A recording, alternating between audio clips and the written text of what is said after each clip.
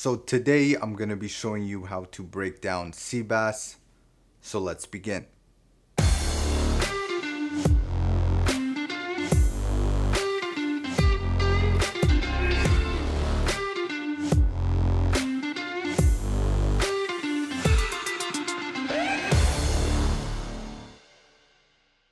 So that's right, we are delving into another fish filleting video. And the beautiful fish we're going to be working with today is sea bass. And sea bass has a really nice delicate flavor and is best served with sauces that are both bright and acidic. So some examples of sauces to serve sea bass with are salsa verde, brown butter and lemon, and romesco. So the technique I'm using today to fillet this fish is called San Mai Oroshi. And if you're not sure what that is, then watch my white bass video to get a better idea. And I pretty much never deviate from this method as I find it the most effective way to fillet fish. So try to pay close attention in this video as I'm going to be explaining the what, the how, and the why when it comes to filleting sea bass. And without further ado, let's begin. Alright, so here is our beautiful sea bass. And once again, we want to check that the skin is tight to the flesh and not slimy. We also want the eyes to be bulging and not cloudy. And lastly, we want the gills to be nice and dark pink or red and not discolored.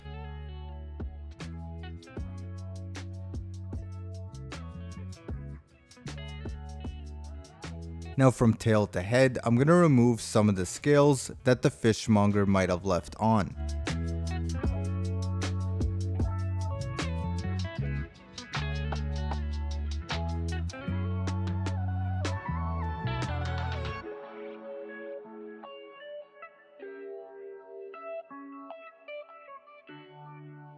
Now after I've done that, I can begin removing the head. So we want to place our knife behind the pectoral fin. And there's also going to be the two pelvic fins near the belly. So we're going to make one slice and then turn our fish around and make the second slice.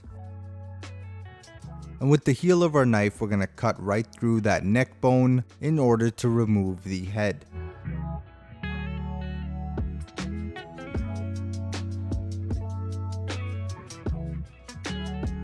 Next, we're going to gut the fish and we want to look for this small hole called a urinary pore.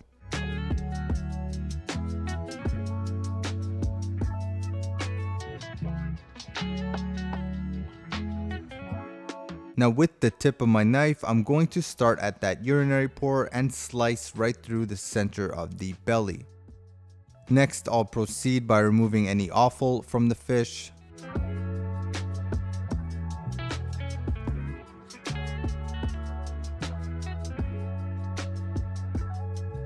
And here there's going to be a membrane which covers the bloodline, and I'm going to slice right through that in order to expose that bloodline.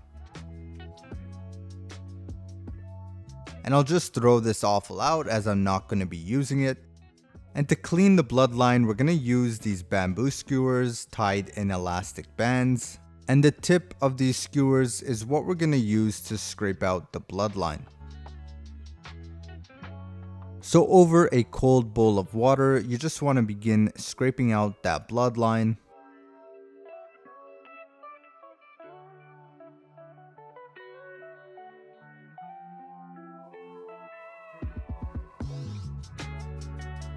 Now as you can see, our bloodline is nice and cleaned.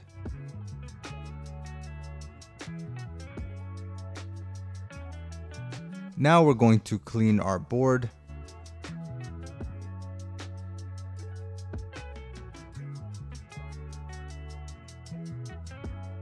Now next, we're going to start drying our fish. And the reason we do this is because it allows our knife to make cleaner cuts.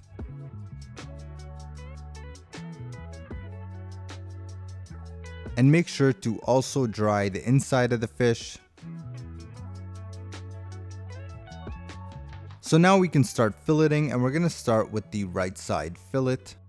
And we're going to make our first incision along the belly.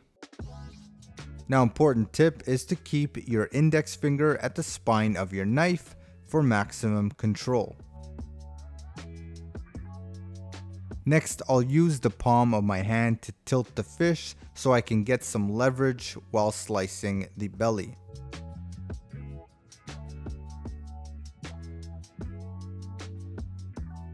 And when making your cuts, you want to keep your knife parallel to the bone as much as possible.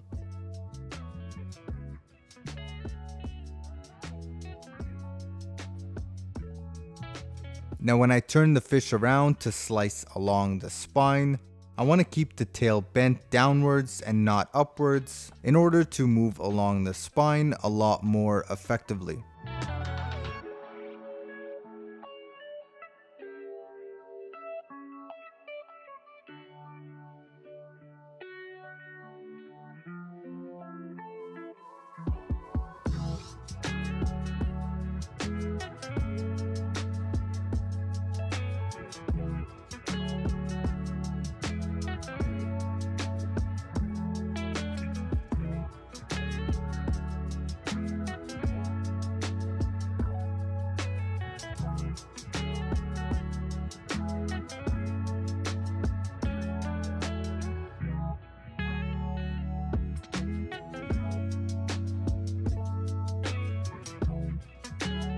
Now with the tail section, I want to make sure there's a gap in between, because next we're going to slice through the backbone.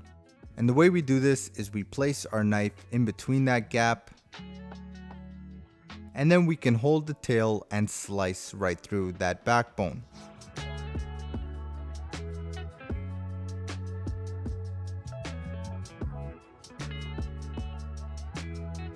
And here is our right side fillet.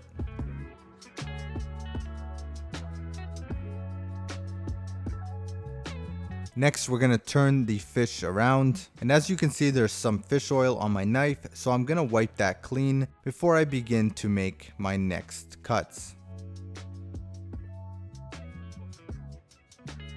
And with the second fillet, I'm going to begin with the spine and not the belly. And again, using the palm of my hand, I'm going to get a bit of leverage here.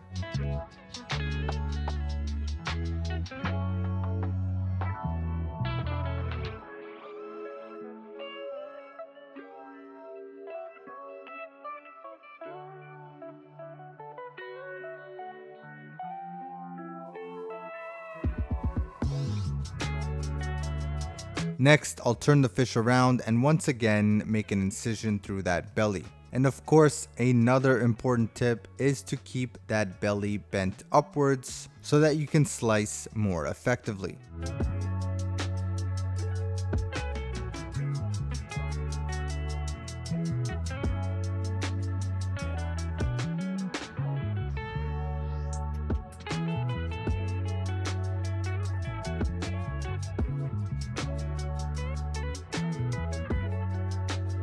And again, once that gap is created in the tail section, I can place my knife in between and slice right through that backbone.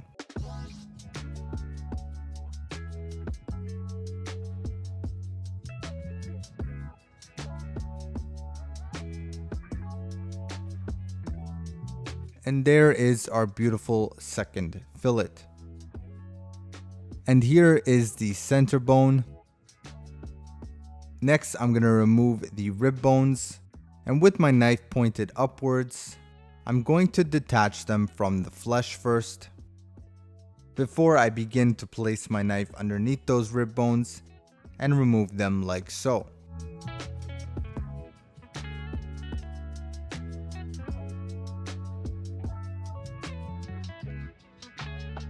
And here is our rib bones, and we can use this for fish stock.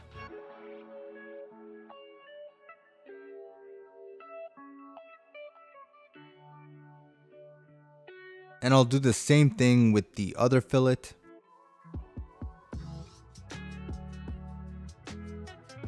So in this process, what's really important is to make sure you keep that belly on there, because the belly, in my opinion, is the most flavorful part.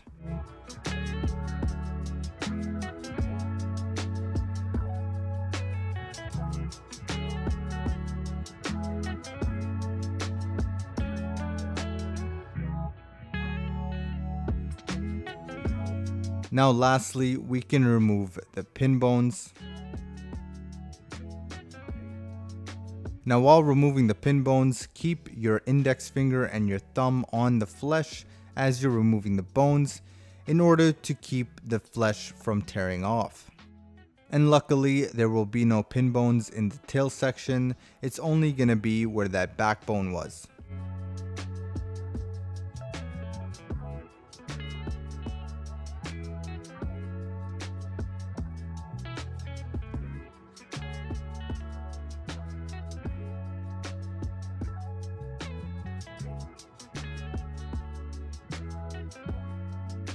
Next, I'm going to show you how to slice these into fillets and the way we do it in restaurants.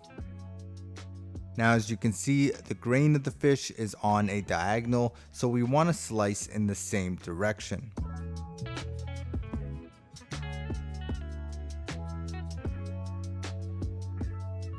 And that's our first portion.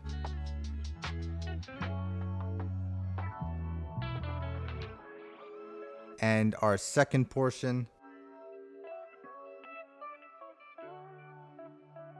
Now I'll do the same thing with the second fillet, and you can make these portions as big or as small as you'd like.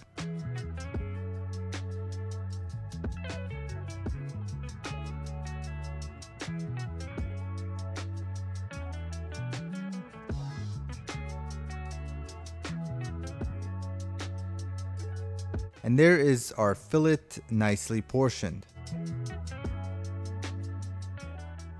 Alright, so that is it. I really hope this video helped when it comes to the ins and outs of filleting sea bass. Also, please give fish filleting a try. Even if you mess up, I promise you, you're way ahead of the person who never actually tried. Finally, if you enjoy this sort of content, then definitely consider subscribing and give this video a like for the YouTube algorithm. Alright, I'm out of here for today, but until we meet again, keep on cooking.